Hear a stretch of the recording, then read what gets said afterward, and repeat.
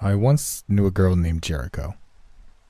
I think I was in love with her, but I was also 17, so maybe I didn't know what love was yet. I know I was excited when she was around, and getting her to laugh or doing something that made her think I was smart or brave, even something small, always made me happier than just about anything else. I know that I still wake up most nights shaking and crying, hearing her screams as they drug her down the hall. We had been hanging out, our version of casually dating, for about 6 months when we started going for wonder walks. We'd pick a starting point, drive out there, and then spend the afternoon or early evening wandering around until we eventually made our way back to the car. More than once we got a bit lost, but that was part of the fun and excitement of it all, and she had a good enough sense of direction that we never stayed off course for long. It was during these walks that we learned more about each other and grew closer, away from other friends in school, our families, and the gravity of a world that wanted to change us and make us bend. On those wonder walks, we could be ourselves, alone and together, and if we fell in love, that's when it happened. The spring of our senior year, I had to go away one weekend to visit the state university's campus. I had no plan on going there. Jericho and I had already decided we were staying local for college, in no small part so we could stay together. But my parents had both gone to state, and they wouldn't be satisfied until I at least visited the campus. It was only 2 days, and at the time it hadn't seemed like a big deal at all. It wasn't until I got back and saw Jerry that I realized something important had happened while I was gone. She was so excited when I got in her car that she looked ready to jump out of her skin.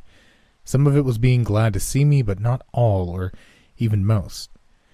No, she was jittery, almost shaking with some kind of spastic joy that was intriguing, but made me more than a little worried, too. When I asked her what was going on, she just laughed and shook her head. Told me she'd have to show me for me to believe it, but she'd tell me what was up while I drove. Okay, so I have 2 big things to tell you, but I'll start with, well, the way weirder one.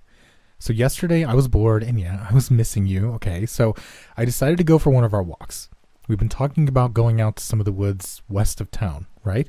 I thought this would be a good time to check out that area. If it sucked, we could avoid it down the line. If it was cool, I'd have a neat surprise for you when you got back. So I go and I just drive around for a little bit. There's not a lot out there once you get past that trailer park on the highway and the landfill. I wound up stopping down at this little rideshare parking lot and walking into the woods from there. Go for a couple of hours, and I'm heading back through this kind of boggy area without too many trees when I see it. I'm already starting to feel nervous by this point, though I'm not sure why. See what? She gives a brittle laugh, her eyes still fixed on the road. It was a hallway. I frowned, confused. Wait, I think I missed something. Didn't you say you were walking out in the woods? In like a swampy area or something? Yep.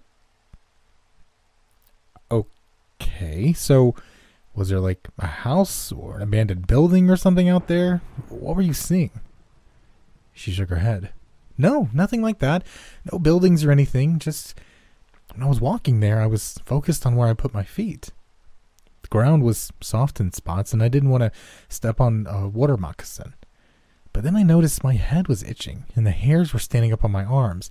It was kind of like that feeling of electricity, but different too. Just, I could feel something was out there, yeah?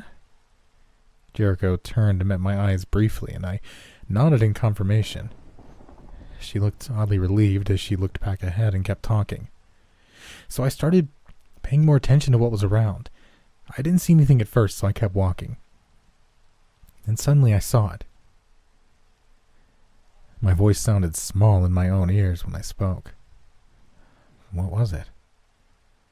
The corner of her mouth twitched slightly. It was a hallway, like I said. A long hallway that was dark, but I could still see down it somehow. It seemed like it went on forever. Swallowing, I gave a laugh I didn't feel. Sounds like you fell asleep and had a weird dream. She cut her eyes towards me. No, it wasn't a dream. I thought of that. It's the first thing I thought of, but I was awake. And I took a couple of steps back, thinking I just missed or overlooked the building the hall was a part of, though I didn't see how, but she paused and her lip trembled. Jerry, what's wrong? Shaking her head again, she put on her blinker and turned into the rideshare parking lot. I hadn't realized how far we'd gone. I told you, you need to see it. It took us close to an hour to reach the boggy area she described, and most of that time we walked in silence. Jericho made it clear after my first couple of tries that she didn't want to talk about it until we were there, and I had a chance to see if I saw the same thing she had. It worried me. She still seemed amped up and happy, but I could see some fear there now too. Maybe it was just recalling those memories, or maybe it was knowing that every step was taking us closer to whatever strange thing she had found in the woods. Either way, when we reached a certain point, she stopped, telling me to keep going forward, watching my footing, but also keeping an eye out toward my right. I wanted to argue, but held back. I didn't think this was some weird joke she was playing. She was serious about whatever this was, believed in it at least enough to want me to see it too, or verify that someone else saw it. So instead of arguing or asking more questions, I just nodded and kept moving forward. It only took a couple of dozen steps before I saw it. One moment I was looking out over a gray-green patch of mud and moss. The next I'm looking down an enormous hallway of black wood floors and gray marble walls that seemed to stretch on forever. Sucking in a breath, I stopped in my tracks. I see it. I took a few steps back and let out a gasp as the hallway disappeared, and the different angle didn't give me any sign of a building or other structure that could explain how the hallway could exist. Where's the building it's in? Jericho was beside me now, squeezing my hand. So you see it? Really? Feeling slightly dizzy, I took a few steps forward and nodded. Yeah. Fuck, how is that possible? I can only see it at a certain angle.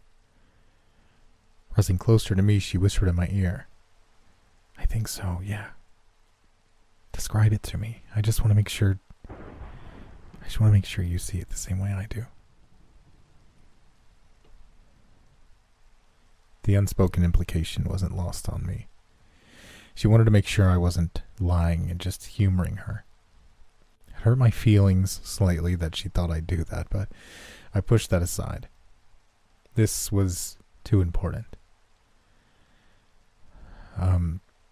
It's like really big, with black floors and gray walls that look like they're maybe stone or marble or something. She was quiet for a moment, and then, it looks different for me. The floor's red, the walls are a deep dark blue. I don't see any lights in there, but I can still see. I nodded distantly. Yeah, it's the same thing for me too. Shaking myself out of my stupor, I took a few steps farther away from the hall, pulling her with me. This thing, it's like an optical illusion? Somehow swamp gas is reflecting something from somewhere else? Jericho shook her head. No. It's real. I took a couple of steps in last time before I chickened out. I could feel the walls and everything. I gasped at her. You what? This thing, it has to be dangerous. What could cause this? Shrugging, she looked past me at the hall. I don't know. And Just because it's mysterious doesn't mean it's dangerous. Meeting my eyes again, she smiled slightly. And you don't have to go in if you don't want. Just keep a lookout. And if I don't come back out in a few minutes, go get help. I just stared at her. Help? What kind of help? Hey, can you come help get my girlfriend out of this magic hallway she's stuck in? I think it's over in this swampy area, but it's invisible unless you're just at the right. She put 2 fingers over my lips. First, you just called me your girlfriend. Jericho grinned at me. Secondly, I see your point. I think this place gets to you. I've been having a hard time not coming back here ever since I left. I made myself wait so I could show it to you, but just barely. Maybe I'm not thinking straight. Hard hammering, I turned to look back down the hall. Maybe it really is some kind of trick. Not swamp gas, I don't mean that, but maybe someone made it where it looks invisible from the side, but it's really not. Her smile faded as she shook her head. No, I tried that. If you walk through the area where the hall should be from the side, you don't hit anything. It's just empty air from every angle except the one where you can see it. I puffed out of breath to try to keep my voice steady. Jerry, this is really amazing, but it's also not right. And we don't know where it goes or what... I trailed off, the words stuck in my throat. Or what could be in there. Her voice was low and hollow, as though any light or life had been dug out of its core. Giving her arm a squeeze, I nodded. Yeah, I'm not trying to be a pussy or anything, but we can't go in there, right? Sighing, she patted my hand. You're right. Of course, you're right. I don't know what we do with it, but we can't just go in. We shouldn't. She turned back the way we had come. Thanks for stopping me. We better head back before it gets too late. I felt a flood of relief as I turned to follow her and catching up. I took her hand. It's still really cool, though. We just need to decide if we tell someone or come back and take a video or something or what. I just think we need to take it slow and be... Jericho had snatched free from me and was running back. As I turned to go after her, she suddenly juked to the right and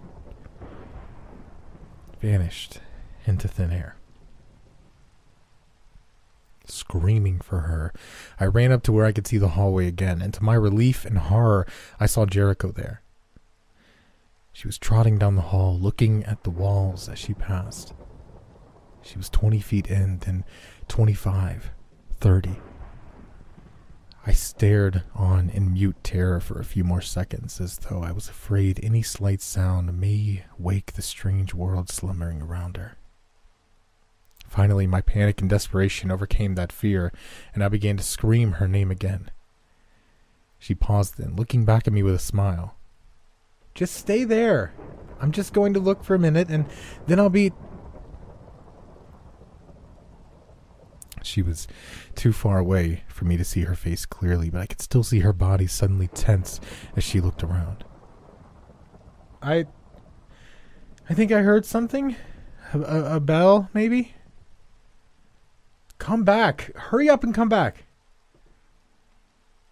Jericho nodded and began running back much faster than she'd gone down the hallway, but it seemed like she was making very little progress. I could also tell she was still hearing things that I couldn't hear, and when she turned and looked out behind her, she let out a terrible scream. Oh God, oh fuck, help me! I looked behind her, but I didn't see anything.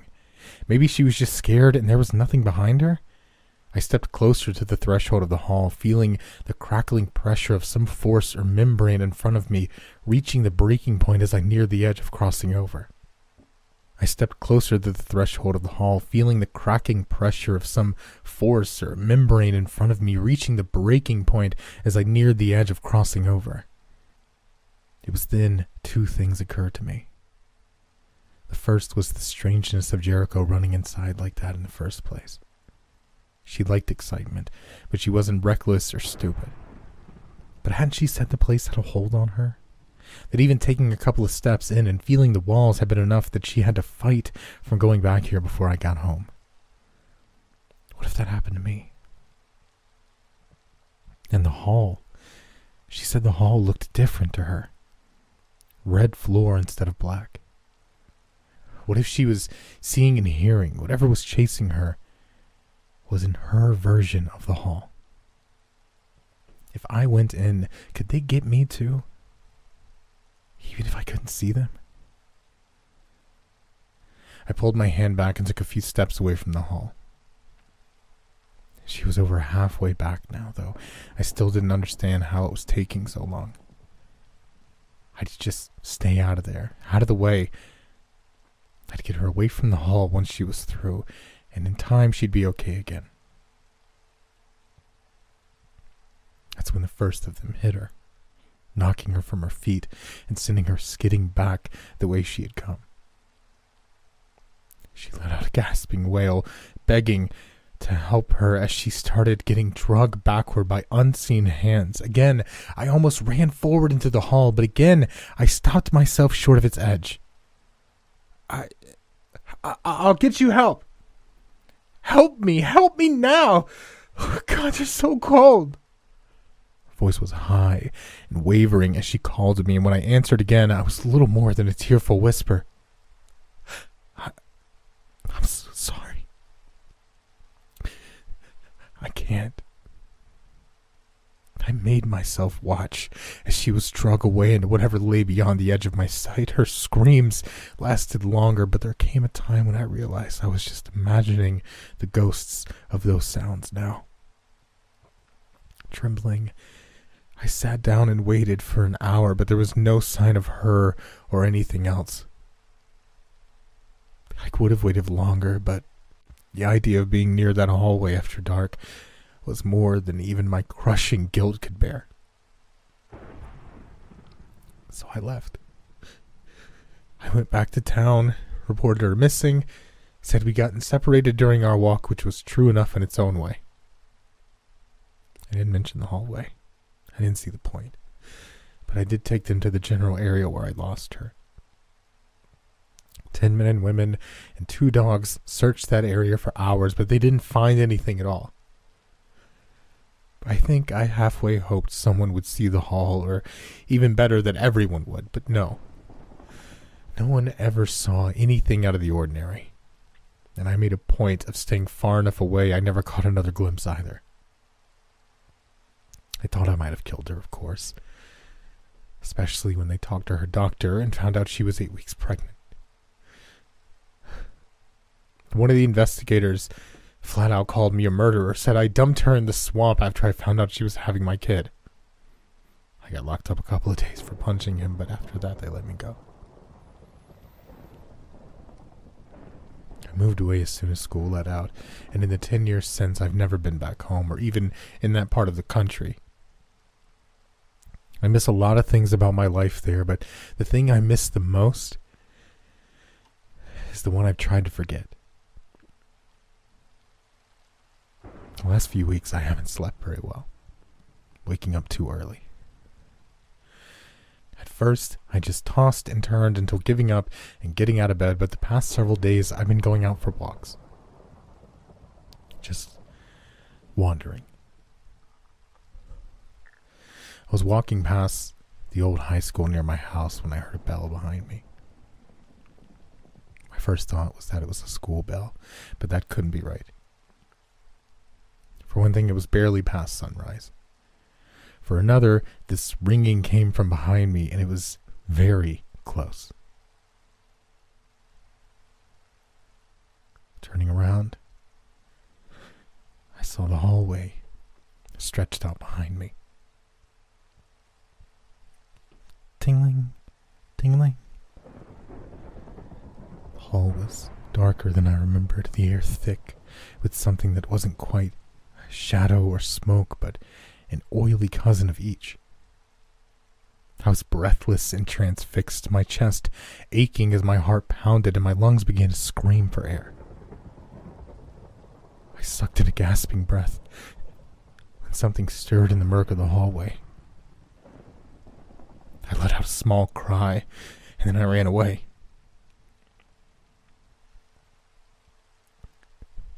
It didn't matter.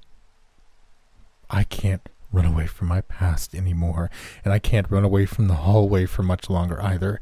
It follows me, you see. At first, I would only see it at a distance from certain angles. After a few days, it started appearing behind me when I turned around. No one else can see it. And the more persistent it becomes, the harder it is to avoid stepping into it accidentally. But that's not why it'll get me, I don't think. It doesn't have its hooks in my brain the way it did Jerry. I never went inside after all. But I still managed to bury a barb deep in my heart. Not when I didn't help my first girlfriend, or even when I left my old life behind for good. It was when I realized I do love Jericho, despite time and everything I did and didn't do. It was when I saw who was stepping out of the mists, ringing the bell solemnly, perhaps in greeting or warning, or both. It was a woman, and just behind her, a small boy.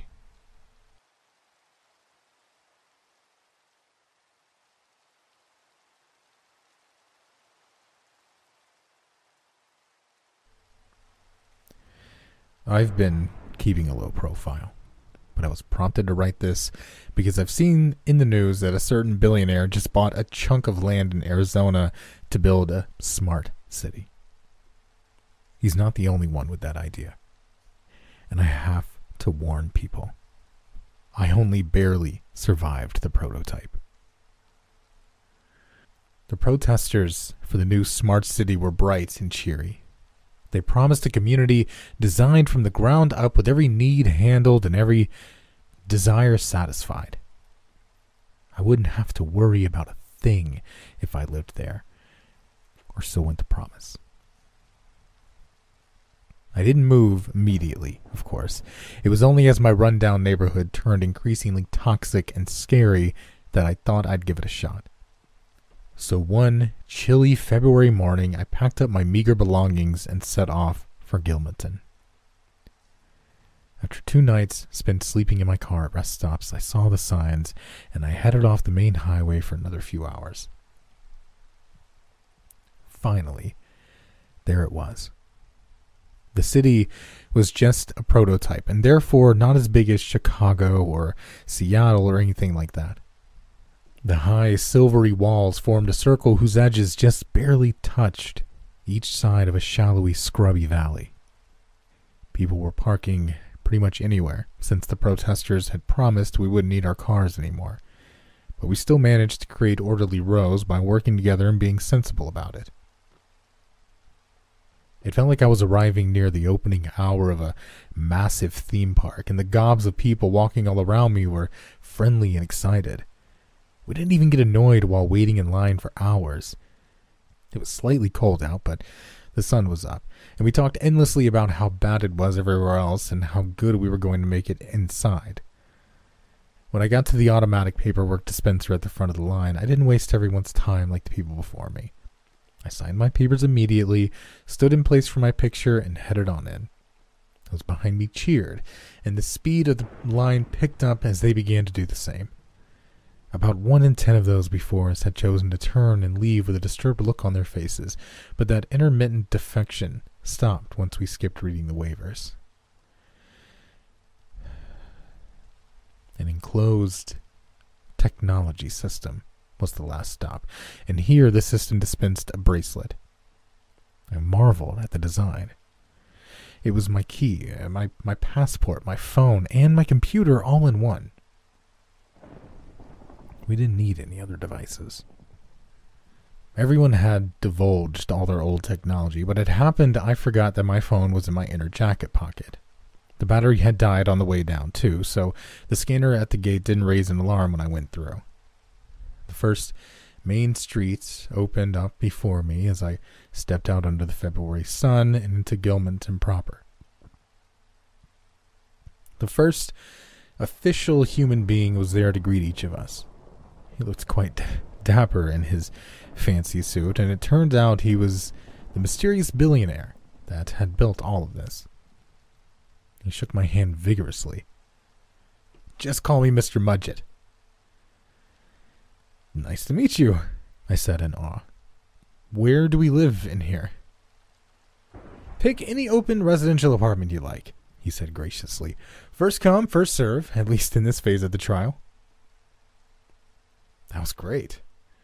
I looked at a map on the city in my bracelet and looked for the highest apartment with the best view I could find.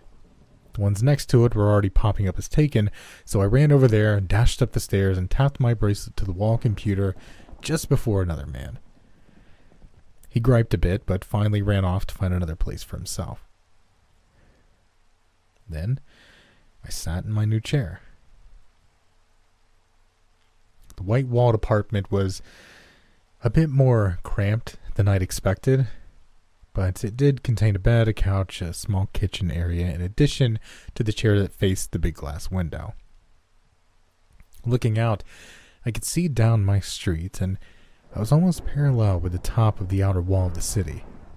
I'd expected more of a view, perhaps a lake or perhaps some of the terrain outside the walls, but it was fine. What more could I ask for in a free apartment? One of the walls did contain a television. The panel opened at the command of my bracelets, and I remained in my chair, changing the channels for a few minutes before I finally found a station. It appeared that there was only one station so far, which was fine. It was opening day, after all. The sole channel was Gilmanton News 1, and a well-dressed man and woman at a desk were reporting favorable stats of how well the first day of the city was going. After a few minutes, it occurred to me that the television was pretty loud and set right in the wall. Leaving it on, I went out to the dim brown-walled hallway and knocked on my neighbor's door. It wasn't a typical door. It seemed to be made of metal with a wood layer over top to make it appear normal. All the doors were like that. It slid open to the left, and an attractive woman answered. I immediately stopped slouching and remembered to be polite, but Melanie hadn't noticed the noise from the television at all. "See?" she said, rapping her knuckles on the wall. "Soundproof. Isn't that great?" It was. I returned to my room and thought about how awesome it was that I wouldn't be hounded by the noises of my neighbors like I had been back home. That night, I slept better than I had in years, and the next day I took a ride on the city's municipal rail. I could get anywhere in the city for free and without creating any pollution. The rooftops were all solar panels, and supposedly there were wind turbines outside the wall somewhere. Mr. Mudgett had really done it. He'd built a self-sustained city full of good and decent people. I didn't much like my assigned job, but I couldn't complain. I'd put up with worse. No, my dissatisfaction began elsewhere. About 5 days in, I'd gotten used to my new surroundings and I was feeling brave. That night, I left my door slightly open. When I heard Melanie return to her apartment, I gave it about 10 minutes, then went over and knocked. I had a whole excuse prepared about how I didn't know how to cook, but I did have this bottle of red wine I'd bought from the commissary on the first floor of our building. But she didn't answer. Were the doors soundproof too? I rang her doorbell. I waited for a good long minute before reaching up to ring it again. This time the door opened at the approach of my bracelet. I said loudly, directing my voice forward into the apartment. "Your door just opened." No response followed. Awkwardly, I leaned in a little bit and looked this way and that. The bathroom was dark and empty, and the kitchen and living room area were pristine. "Hello?" I stepped fully inside.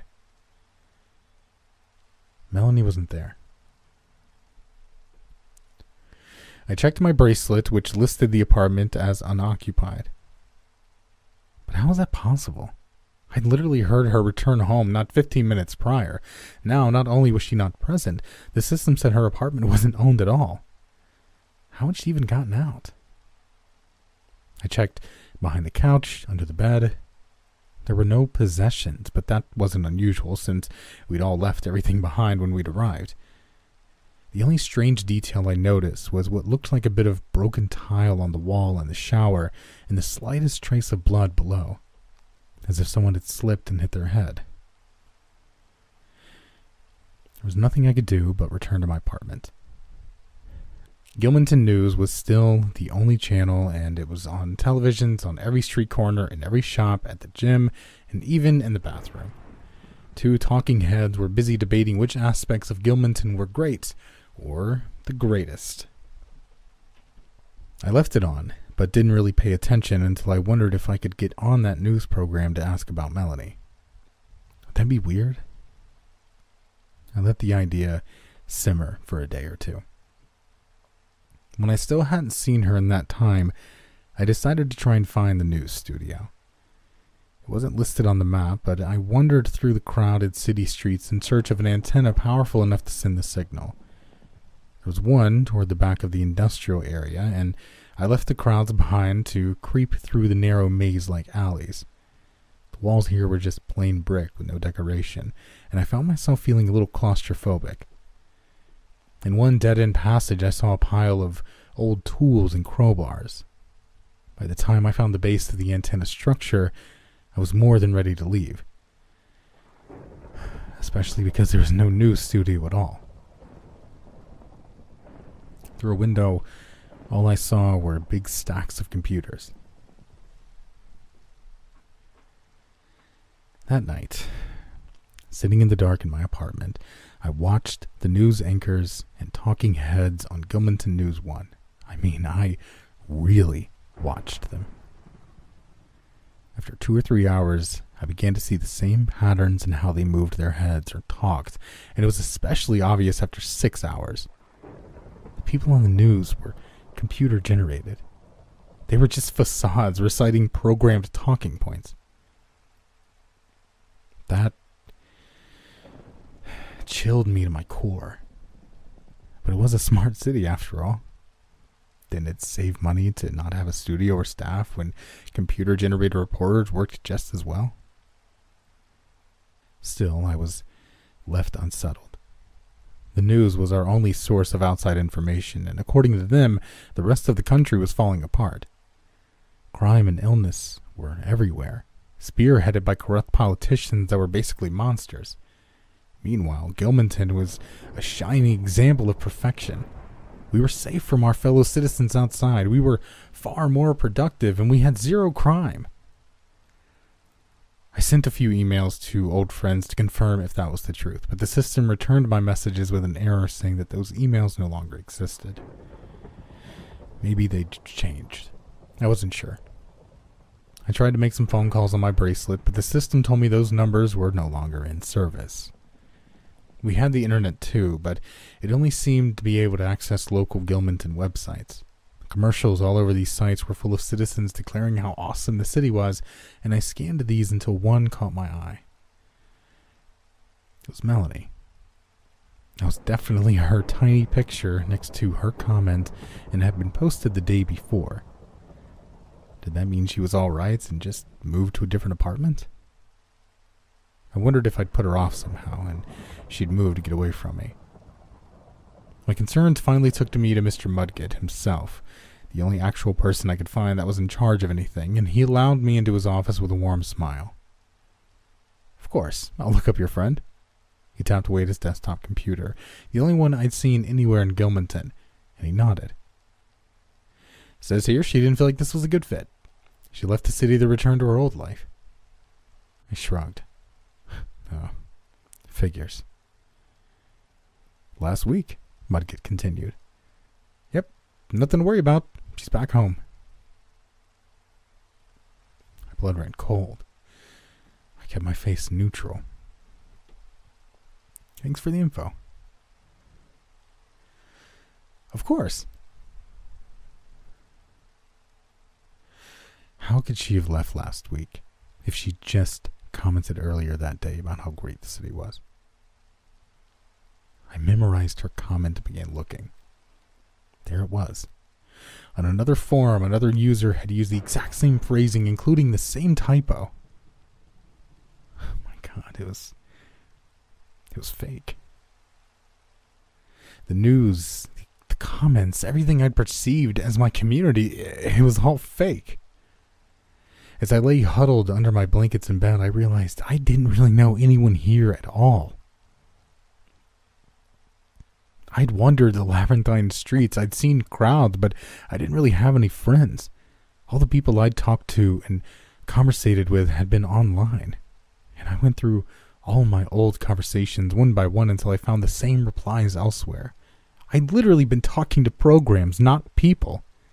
And where the hell was Melanie? I returned to her apartment, but it was owned. An extremely overweight man answered the door and seemed annoyed.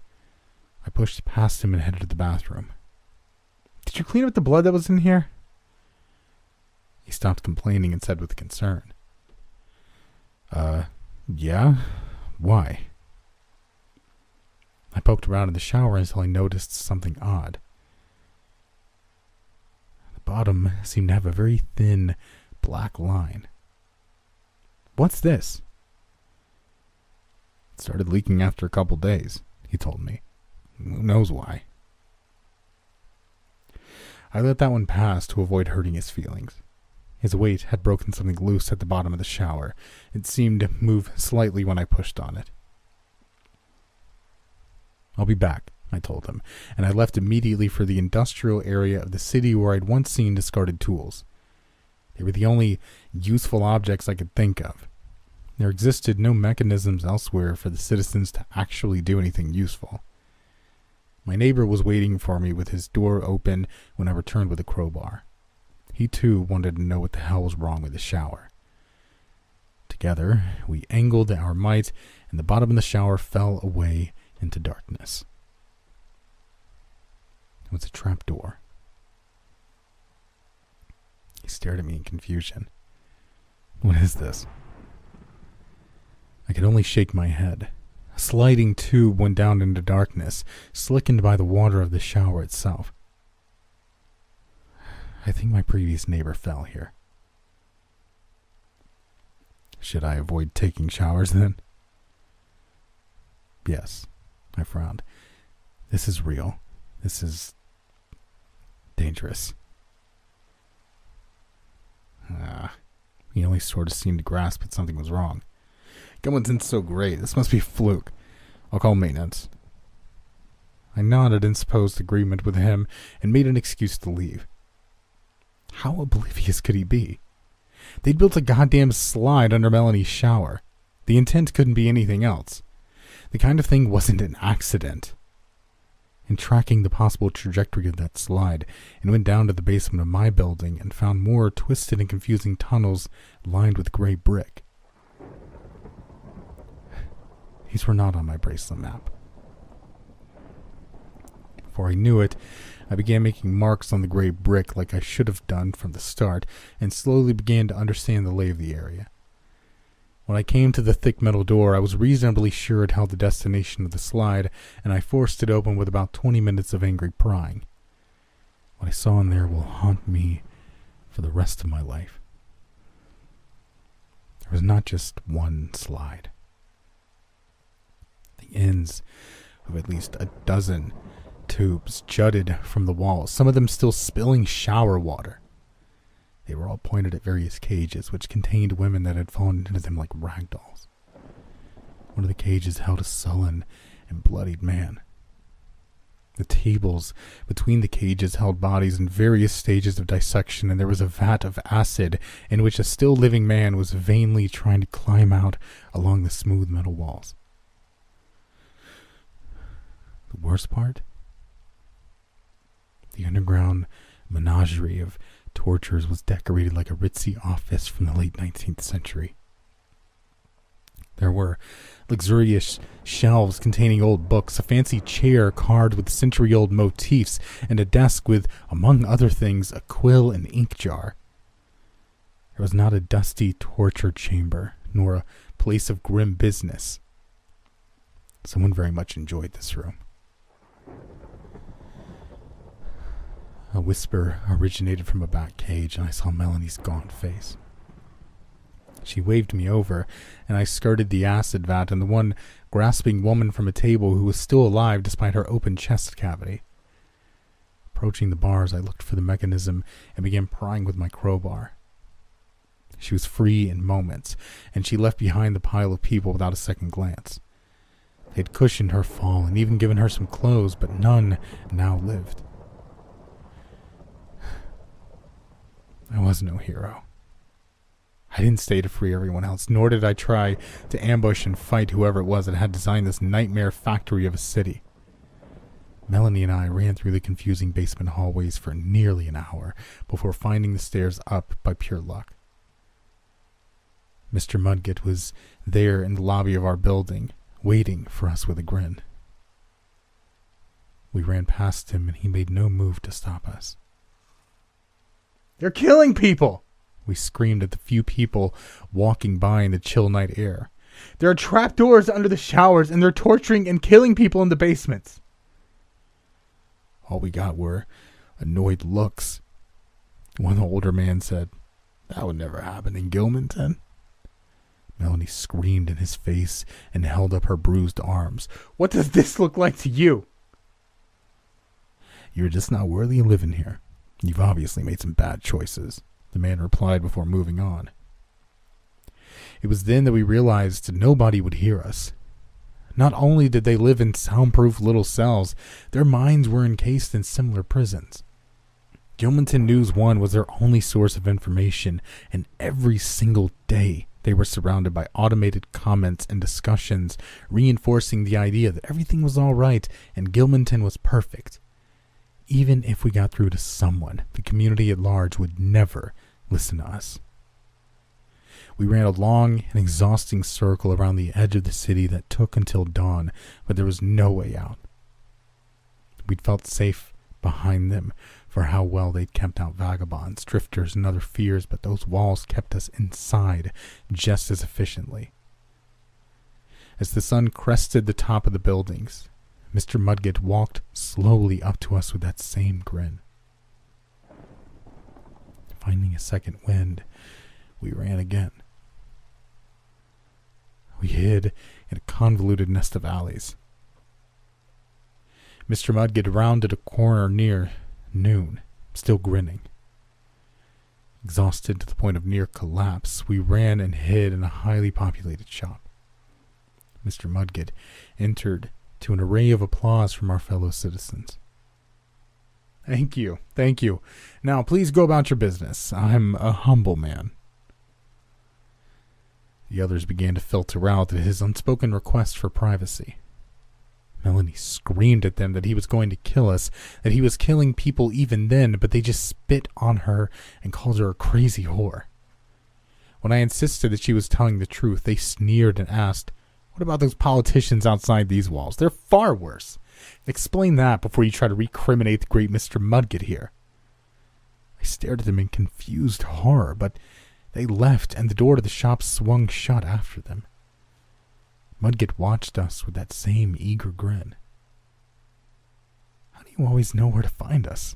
I demanded.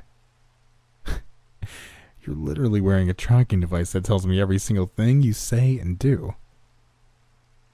I looked down at my bracelet. It had been required for every aspect of life. Even if I'd taken it off, I couldn't have opened doors, bought food, or taken the rail system. Somehow I really hadn't had a choice. He walked a slow, humored circle around us. Shall it be the acid pit for you?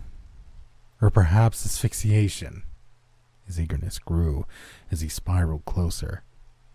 Maybe I'll see how many limbs and organs I can remove while still keeping you alive. I haven't tried that one in at least 100 years. It really takes someone special to make that much effort worth it.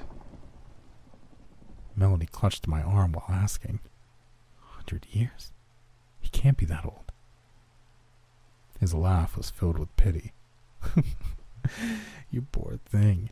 I've been building my murder castles for a very long time. The phrase sparked something in my memory, but it wasn't possible. You can't be him. You can't be H.H. Holmes. They hung him for his crimes 100 years ago. A simple bribe to the right people and they executed the wrong man, he said with a widening smirk. A trick I've used 12 times while further delving into the secrets of extended life. I looked to the shop owner in the corner, the only one who had not left, but he just cowered and pretended not to notice us. There would be no help here. I raised my crowbar, but Mudgett's eyes lit up. Oh, don't try that. I so do love the sensation. You might even cause my organs to cease functioning for a few minutes. He leaned in close and breathed on my face. It's like a little vacation from being alive. I'd welcome it. I stepped back, desperate for any option. In that motion, I felt my old cell phone in my jacket's inner pocket. With my free hand, I retrieved it, pretended to tap a few buttons, and held it up to my ear. I'll call the police. At that, his sadistic grin finally faded. That would be very annoying. I've only just now shut up shop. Let us go, I told him loudly. Just me and Melanie. We'll just go, and I'll never trouble you again. He shook his head. I can't allow that. You'll sing like canaries the moment you're free. He sighed. The girl stays here. No, Melanie shouted at him, and will not be harmed, Mudgett continued with an annoyed tone. Your leverage is your knowledge, so I will not harm her. My leverage is her well-being, so you will not tell anyone what you've seen here. Fair deal? Melanie pleaded with her eyes, but I didn't see any other way out. I don't know if that made me a coward, an asshole, or both, but I had to take the deal. I apologized silently and turned away from her. Mudgett walked me to the front gate himself and let me go. He never even suspected that my phone was out of battery. I was forced to walk for miles to find civilization again, since he'd kept my belongings and keys. Not that it mattered. The cars outside had been cleared away, likely sold for scrap. As far as the world was concerned, Gilmanton didn't exist, and even if it did, nobody specific had ever moved there. I could still hear Melanie shouting for me over the walls, and I began my long walk home. That's why I've spent the last few years keeping a low profile, not telling anyone about the horror movie that is Gilmanton, even as more smart cities are slated for being built. Thing is, I don't think I'm risking Melanie's life by talking. I kept in contact by email so I could be sure she was safe, but in the last few months, I've started to notice patterns in her responses. I looked up the name of my overweight neighbor back in Gilmanton, whose shower I'd broken open and found one of his relatives. They too were still receiving emails from him. The words were the same. The emails were fake. I didn't tell them that. I didn't tell them that he was dead, and I didn't tell anyone that Melanie had probably been chopped into pieces minutes after I departed. I'd been corresponding with a program and never known it. But now I have to speak out. It's not just that more smart cities are being built. I survived a smart city built on a small scale, but now I'm starting to see the bigger picture. Whenever we give away our self-determination, whenever we give away free thinking, we put our fates in the hands of others. Men of wealth and vast cruelty have been building murder castles for a very long time, just as Mudgett said. But the walls are not always bright silver, nor so obvious.